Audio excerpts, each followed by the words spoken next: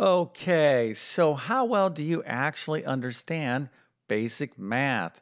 Well, if you have pretty strong basic math skills, this should be a very easy problem to solve without the aid of a calculator. All right, so let's take a look at this problem. We have 3 times parentheses 4 plus 16 divided by 2 times 2 and parentheses, and this is a multiple choice question. Let's take a look at our answers. So A is 60, B is 30, C is 24, and D is 90. All right, so once again, no calculators, but if you can figure this out, go ahead and put your answer into the comment section. I'll share the correct answer in just 1 second. Then, of course, I'm going to solve this problem step by step. But before we get started, let me quickly introduce myself. My name is John, and I have been teaching middle and high school math for decades. And if you need help learning math, check out my math help program at tcmathacademy.com. You can find a link to that in the description below. And if this video helps you out, or if you just enjoy this content, make sure to like and subscribe, as that definitely helps me out. Okay, so let's take another look at this problem. Seems like it's pretty straightforward. And if you know how to do basic addition, division, and multiplication, there should be no reason for you to get this answer or this problem wrong. Unfortunately, a lot of you are going to get the wrong answer, but let's take a look at the correct answer right now. The correct answer is A, 60. All right, now if you got this right, you definitely get a happy face, an A plus, a 100%, and a certificate of excellence because you appear to be a certified professional expert in the area of the order of operations. Because assuming you know how to do basic multiplication, addition, and division, no one should get this wrong. Well, if someone does get this problem wrong, it's likely because they took the wrong order. So, for example, if you're like, you know what, I like multiplication first, I'm going to start the problem this way. 2 times 2 is 4. Well, if you started the problem this way, you are going to get the wrong answer. So, a lot of you are saying, hey, Mr. YouTube Math Man, that's exactly what I did. Well, no big deal. Matter of fact, I'm glad that you made this error because it is a very common misunderstanding when it comes to the order of operations. But let's go ahead and get into this thing right now. Okay, so here is our problem. And let's suppose you are taking a math test and you're like, hey, Mr. YouTube Math Man, I don't know really what to do here. What should I do? Well, if it's a multiple choice question, just take a guess, right? Unless you're going to get the wrong answer, always guess. For me as a math teacher, I don't have a problem with that. What I do have a problem is with students leaving questions blank, especially multiple choice questions. I'm like, please guess because I want you to pass your exam. So you have a 1 out of 4 chance here. So some of you might be saying, oh, no, 90 looks like a good guess to me. Well, that is a fantastic guess. Unfortunately, it's wrong, but at least you took a chance on trying to answer the question. But the only way to really get this problem right is to know the correct order of operations, assuming again you know how to do basic multiplication, basic division, addition, again, and multiplication. All right, so let's go ahead and get into this thing right now. And really, what we need to do is think about the problem this way. All right, well, what is the first thing I should do? You already told me that 2 times 2 is wrong, so we can't start the problem with multiplication. So where do we need to start the problem? Like, what is the first move in this little game? Right? It's almost like a game of chess or checkers. What is the best first move? Well, there's only one right move to make in terms of the first move, and that is obviously step number 1 in the correct order of operations. Now, I keep saying the order of operations. So just a quick review, things like addition, subtraction, multiplication, and division. These things are called mathematical operations, but sometimes in a problem like this, you can also have parentheses, you can also have power, so we need to know what is the right order, and that brings us to this thing right here, which is PEMDAS, all right? So this is a lovely little acronym that tells us the correct order of operations. So I'm going to explain this little crazy chart right here, but before I do, I'm going to give you a little mnemonic that is a memory aid to remember this acronym, PEMDAS. So that is please excuse my dear Aunt Sally. One more time. Please excuse my dear Aunt Sally. So this phrase has been around forever. But if you ever forget the acronym PEMDAS, just think of your Aunt Sally or Aunt Sally, and we'll be like, oh, yes, now I remember PEMDAS. But what does PEMDAS mean? Well, let's go ahead and talk about that right now. Okay, so obviously, we're talking about letters here that represent something. So let's start with P. Before I even, excuse me, before I even explain this, what we're talking about here is a checklist that goes from left to right. Okay, so we're going to start from the left and work our way towards the right. So that's why we have this little arrow like this. So let's go ahead and start. All right, so the first thing we need to assess in our math problem is if we have any P situations, and what we're talking about here is parentheses. So if we have parentheses in our problem, now these are parentheses like so, but this P really stands for grouping symbols. Now we're not gonna put G down here for grouping symbols, but brackets like this are grouping symbols, and so are these kind of squiggly brackets. Anything that groups numbers together. So if I have like 2 times 3 divided by 8, if I group the problem this way, that's one type of group, but I could also group the problem this way. Okay, so that's another type of group. So grouping symbols group numbers together, and it can certainly impact the problem, right? But that's what P stands for. So again, if there's any parentheses in your problem, you're going to start here. Now, sometimes, just one more thing about parentheses, you have multiple parentheses in a problem. So what should you do there? Well, you just start with the innermost parentheses. So you start with all the math inside these parentheses, you finish all that, and then you just keep expanding out and working the problem that way. Okay, so that is P. Now, just because we have PEMDAS doesn't necessarily mean that every single problem is going to have one of these operations to do, okay? But we just need to be thinking about this acronym. All right, so the next thing is E, and that stands for exponents. So something like 2 to the third power. This little 3 right here is the exponent part of the power. The 2 is the base, but the entire thing is a power. So when you see E, basically, we're going to do any power situations in a problem. Now, again, if the problem has no powers, you just kind of skip that step and you move on to the next step.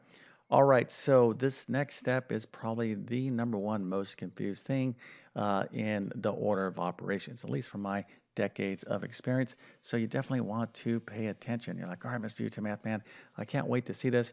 Well, a lot of you, well, matter of fact, let me just start it this way. MDANS, what does MD and ANS stand for? Well, M is multiplication, D is division, A is addition, and S is subtraction. Now, some of you might be saying, well, the next thing on our little checklist here, Mr. YouTube Math Man, is multiplication. So we should do all multiplication, right? Well, no, not exactly. So this is where people get frustrated and like, hey, why does math have to be so confusing? Well, sometimes this isn't stressed well enough in a lot of math courses or textbooks. It's taught, but this really needs to be stressed, and that is multiplication and division is a group. Okay, so we have P parentheses and then E exponents powers. The next thing on our checklist is multiplication or division. So if we have multiplication or division, what we're going to do is whatever we see first from left to right. So if we have multiplication and then division, we're going to do multiplication first. But if we have division, then multiplication, we're going to do division first, right? So if you have a problem where you have both multiplication and division, you need to, basically ask yourself, hey, what do I see first from left to right? And that is what you're going to do. And addition and subtraction work the same way. Okay, again, it's whatever you see first from left to right. Okay, so let's go ahead and put this PEMDAS knowledge to work. If you want to write this down or follow along, I think that's a great way of doing it. But for the most part, you're not going to always write this PEMDAS acronym next to your problem. You can kind of think of it when you're first starting out. It's perfectly fine to write the acronym out and just check on it and think about it.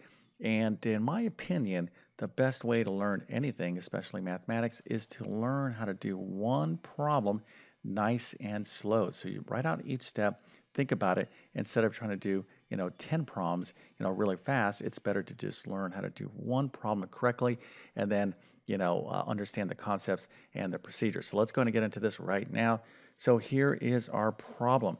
Now, I already kind of underlined the steps here, but let's go ahead and explain it. So we have the problem, we have parentheses, all right? So PEMDAS parentheses. So we have to do everything inside of the parentheses. So I can't even think about multiplying by this 3 until I finish up everything inside of the parentheses. So when we go inside of the parentheses, it's like a separate little problem. Now, sometimes you'll have to ask yourself, all right, I'm inside this little world right here. Is there any more parentheses? So again, it's like its own problem within a problem. All right, we don't have any more parentheses. Do we have any powers, right? So again, well, let's just kind of write this up here, PEMDAS. All right, so we're inside parentheses. Do we have any powers? No, we do not. Do we have any multiplication or division? Indeed, we do. We have multiplication and division. So this is division and this is multiplication.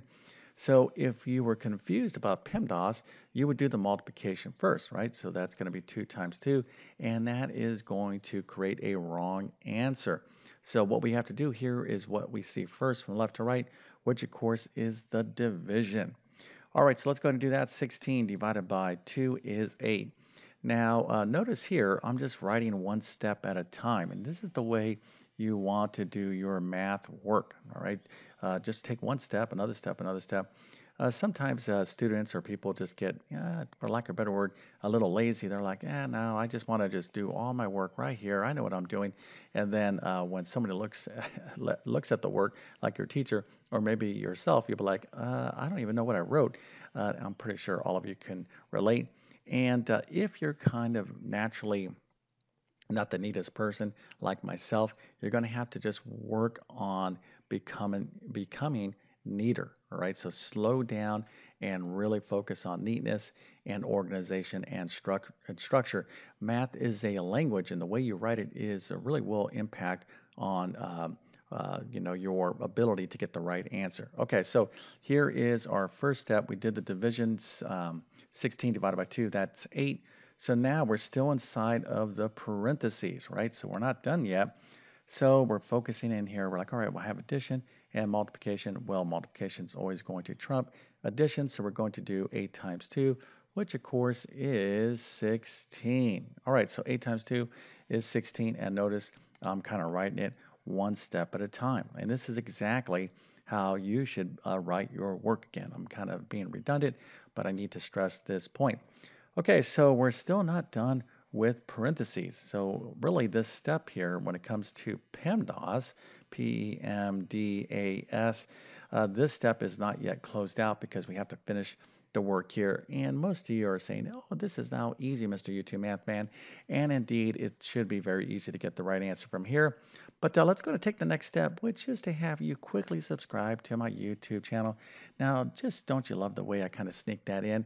Well, I have to sneak this in because I need your help, and I'm not shy to ask for your help because I have a goal. Now, hopefully, these are 2 words that you don't mind using yourself.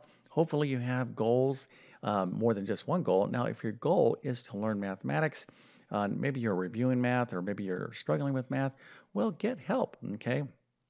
We all need assistance. Certainly, you want to try to do the best you can on your own, but when you don't understand something, it's best to go look for help. Now, who you ask help from really does affect your ability to learn something. Now, if you're asking someone who's struggling, hey, can you explain this to me? Well, that's not a good idea. So when it comes to math, you really do want to find the best math instruction, the best math teachers. Hopefully you have access to one. But if you do not, and you need, really full on comprehensive, rigorous course instruction, okay, that's clear and understandable, well, you got to check out my full math courses. You can see the links to those in the description of this video. And for what we're talking about here, I would recommend 2 courses. My first is my Math Foundations course. That's a little 3-chapter mini course on basic math, and my Math Skills Rebuilder course. Right, that course obviously rebuilds your math skills starting from basic math into algebra and geometry, some other things as well. And for those of you that are at the pre-algebra level, you might want to check out my pre-algebra course. I kind of cover these topics there. Okay, so let's go ahead and finish up this problem. And by the way, make sure to hit that subscribe button as you click that notification bell, as you click that subscribe button. Okay, so thanks for being patient with me. I know I talk a lot, but it is important. And now let's finish up this problem because really there is not much to do. Okay, so we have 3 times 4 plus 16. We're not done with the parentheses, but 4 plus 16 is 20. And then we have 3 times 20, which is 60. Now, what's going on here seems to be like a basic arithmetic problem, and that's pretty much what this is.